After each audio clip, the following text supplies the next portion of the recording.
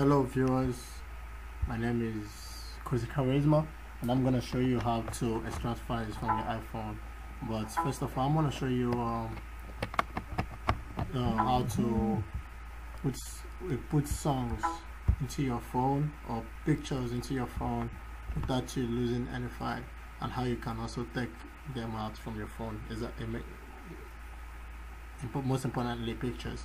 Then first of all, plug in your iPhone. This iTunes pop-ups, you ignore it. Then you go to the taskbar, open your iTunes, then it loads, and you will see your phone. Go to applications. You can see the first phone, you can see the second phone. Then you go to your music. Go to music. You have already existing music in it, so you allow it to load. Then while it's loading, then you look for the song you wanna sing to it. Then this is the song. Then like down in the DM, and go back to the song. Then you drag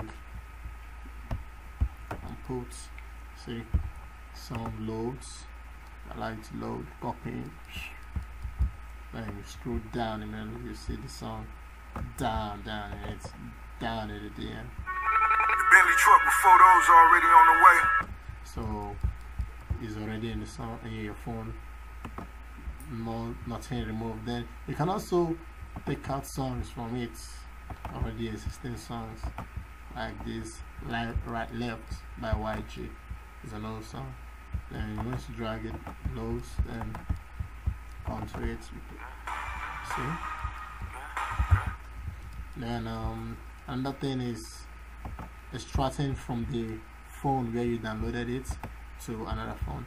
Like is an application, and you can browse songs like downloaded.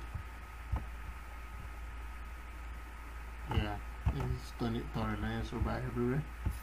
And once you extract it, then you still take it back.